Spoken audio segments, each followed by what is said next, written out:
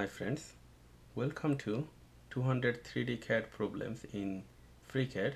Today I want to work on exercise 15. Exercise 15 is symmetric in the both directions, so we can get away with working only quarter of the object. With that, I decided I will be working on the top right half, top right quarter of the object. So let's go ahead and position our object at the center,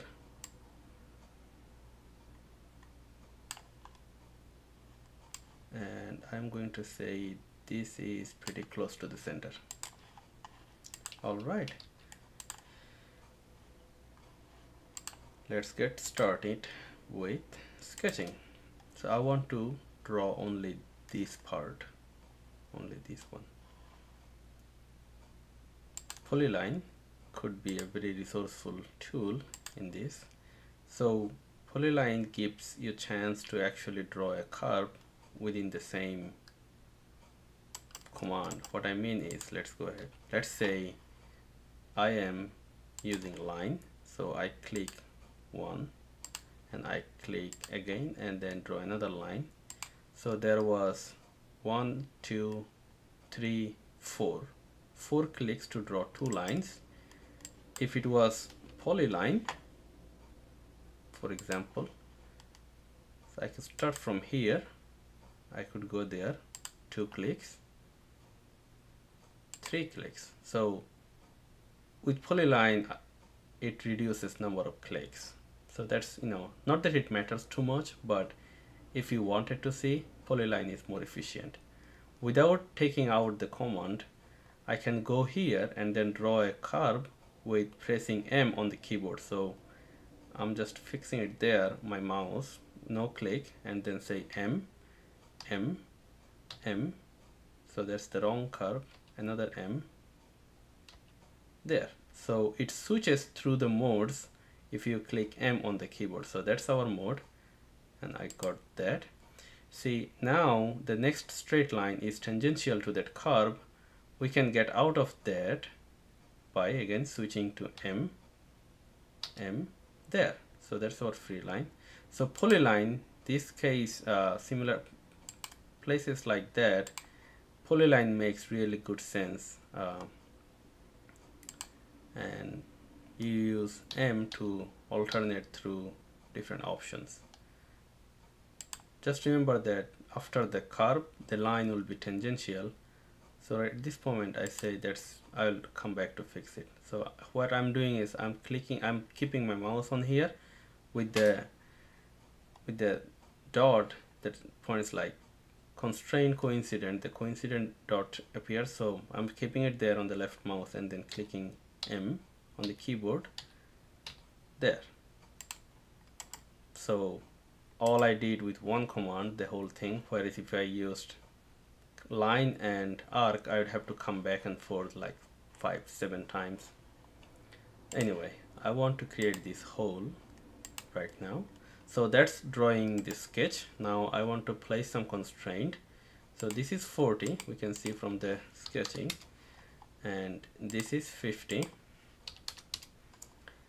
This is 40 radius, so 40. This length is, we don't know, but we know that this point is 100 millimeter away from the axis. So 100, right? We got that one. Now this, we don't know.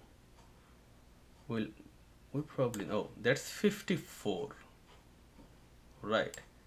So looks like we don't know where this goes. Oh, we know it will be this. So this line is for that. All right. So this will be vertical. Okay. And this is 54 radius. 54. Okay. How about this line? How far away this line is? we know that this point would be on the same plane, and I'm sure this will be on this line as well. Alright, I might be wrong about this. Yeah, so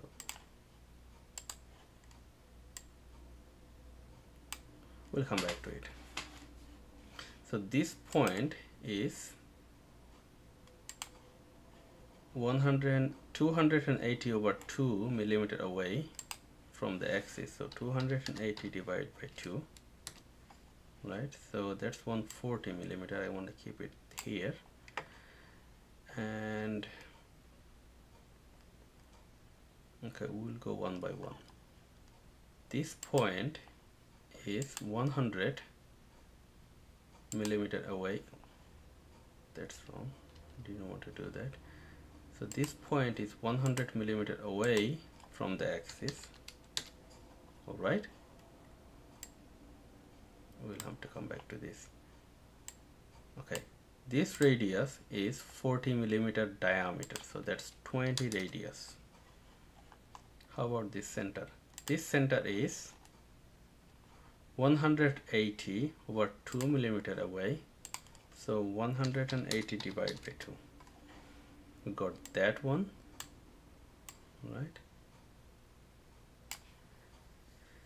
And this point, we have to see how far away that point is. Okay, how about this? This is 10, so this is 10. So you got that line. You probably cannot see it, but it's there, that line there. It's because of this dimension. Okay, so this is 10. So we got that part sorted out. We have 2 more degrees of freedom, which is this length of this line and length of this line. Okay, we can fix that. So the center of this circle is 10 millimeter away from this line. So this point is 10 millimeter inside, and we have, so that out part is all constrained.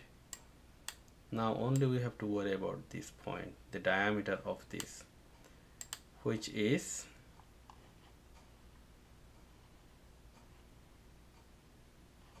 40.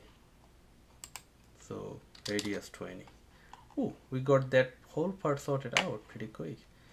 So that's a fully constrained sketch. I want to say sketch 1/4. Okay. Renaming this sketch at this model doesn't make much sense. I mentioned that in one of the earlier videos, but when it becomes like, when I'll be doing complex object with say 10 sketches, and then I want to go back, do some parametric capability, it is important to know which sketch is where. I want to know which sketch is where. So it is a good practice from the beginning to rename your sketches, and that's the reason I keep renaming the sketch, although it doesn't make sense right now. So the depth, the height of the pad will be 20. I'm going to say I want to make an extrude by 20. So that's our first part. Now I want to do this extrusion, this little extrusion, the circular on here. So to do that, I want to draw a sketch on this. Before I do that, okay, in one of the previous videos, in my 50 beginners test, FreeCAD beginners test that has 50 videos in that series, I mentioned that in several videos that there are some issues with sketching when it comes to it is called topological naming problem, and that's why we keep avoiding building sketch right on top of this face. So what I mean by that is next week probably I'll do another video on this topological naming issue for this series. I'll keep it short, but as a kind of like a trailer to that, we can select on this face and then draw a sketch on that plane face right now and pull in this geometry, draw our two circles,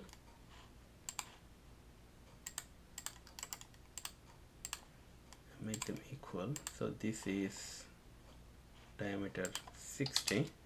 So we can do that. That looks fine for now. But again, when in future we will be doing some complex object with parametric capability, mapping this sketch exactly on this face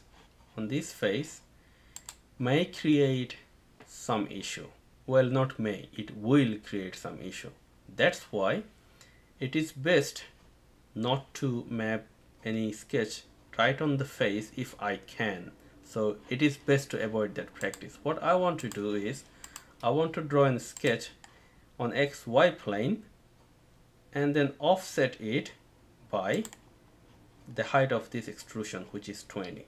I want to do that. I don't want to map it directly on this. So I'm making that sketch independent of this face. And that will pay off again in future when we will be doing some complex object. So next week when I do my weekend special, a complex object, what I've been doing every weekend, I do a complex object. I will shed some more light on this topological naming issue in that video.